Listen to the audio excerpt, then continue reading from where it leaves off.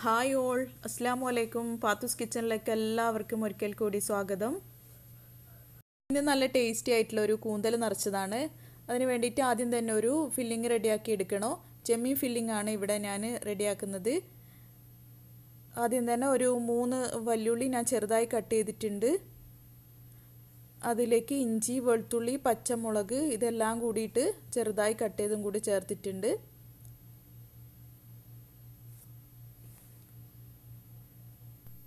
ഒരു 1/4 സ്പൂണ് ഗരം മസാല, അതേപോലെ തന്നെ ഉപ്പും ചേർത്തിട്ടുണ്ട്. പിന്നെ ഒരു ചെറിയ പീസ് തക്കാളിയും കൂടെ ചേർത്തിട്ടുണ്ട്.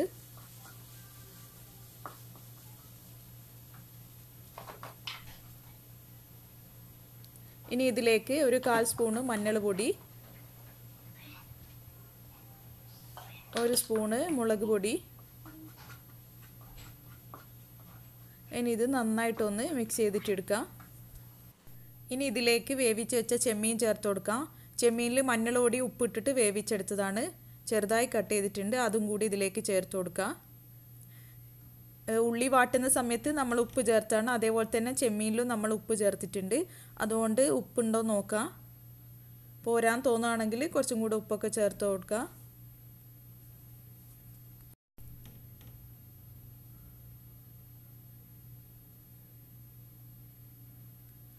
ഫില്ലിങ് ഇവിടെ റെഡി ആയിട്ടുണ്ട്. ഇനി ഇതിലേക്ക് കുറച്ച് മല്ലിയില, കറിവേപ്പില കൂടി ഇട്ട് കൊടുക്കാം. ഇവിടെ ഒരു 4 കൂന്തലാണ് ഞാൻ എടുത്തത്. അത് ഈ ഒരു സൈസിലുള്ള കൂന്തലാണ് എടുത്തത്. നല്ലോണം കഴുകി വൃത്തിയാക്കി വെച്ചതാണ്.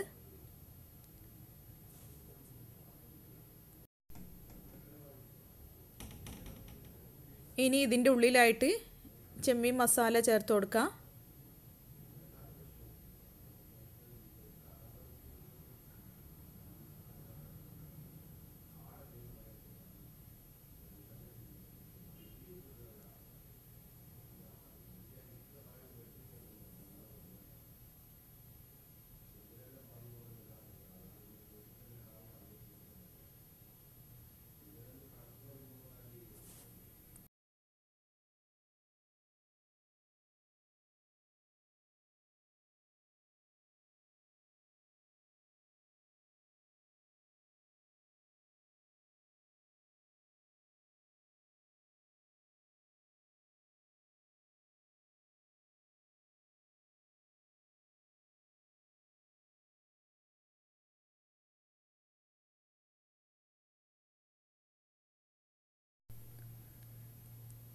ഇനി ഇതിൻ്റെ സൈഡിൽ ഒരു ടൂത്ത് പിക്ക് വെച്ചിട്ട് ഇതേപോലെ ഒന്ന് കുത്തി കൊടുക്കാം. ഇനി ബാക്കിയുള്ളതും കൂടി ഇതുപോലെ നിറച്ചിട്ടെടുക്കണം.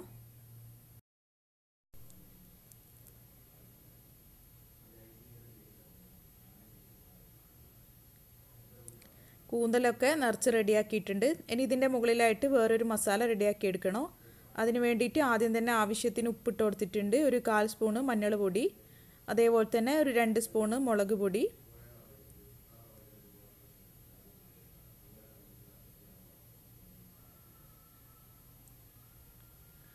കുറച്ച് ഗരം മസാലപ്പൊടി, കുറച്ച് കുരുമുളകിൻ്റെ പൊടി. ഇതെല്ലാം കൂടി നന്നായിട്ടൊന്ന് മിക്സ് ചെയ്തിട്ടെടുക്കണം.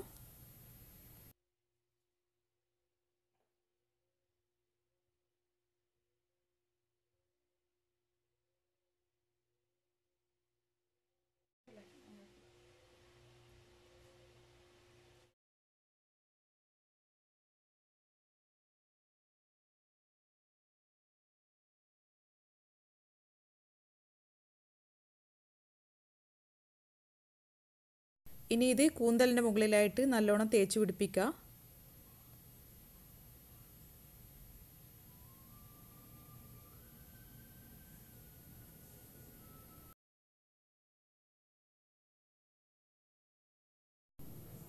ഇനി ഈ കൂന്തലൊന്ന് ജസ്റ്റ് ഒന്ന് ഒരു 5-6 മിനിറ്റ് ആവിയിലൊന്ന് വെച്ച് വേവിച്ചെടുക്കണം.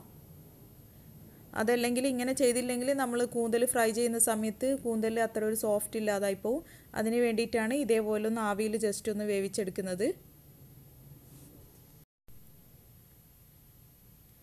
ഇതിനെ അടച്ച് വെച്ച് വേവിച്ചെടുക്കാം.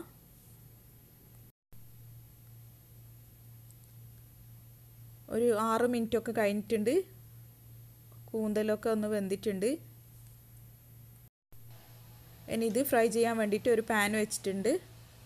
അതിലേക്ക് കുറച്ച് ഓയിൽ ഒഴിച്ചിട്ടുണ്ട്. ഇനി ഇത് ഫ്രൈ ചെയ്തിട്ടെടുക്കാം.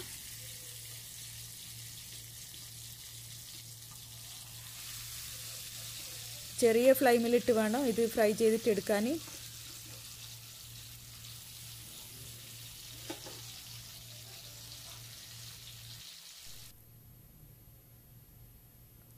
ഓരോരോ ഭാഗം ഫ്രൈ ആക്കിയിട്ട് എടുക്കണം.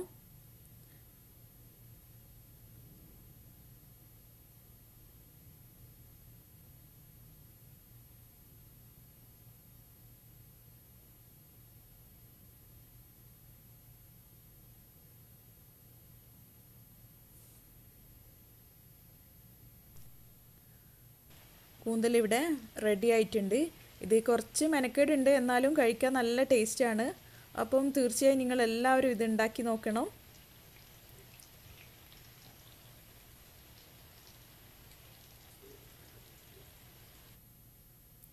അപ്പം ഇന്നത്തെ വീഡിയോ എല്ലാവർക്കും ഇഷ്ടപ്പെട്ടു എന്ന് വിചാരിക്കുന്നു. തീർച്ചയായും എൻ്റെ ചാനൽ ലൈക്ക് ചെയ്യാനും സബ്സ്ക്രൈബ് ചെയ്യാനും കമൻറ്റ് ചെയ്യാനും മറക്കരുത്. അടുത്ത വീഡിയോയുമായി വരുന്നതുവരേക്കും ബൈ ബൈ.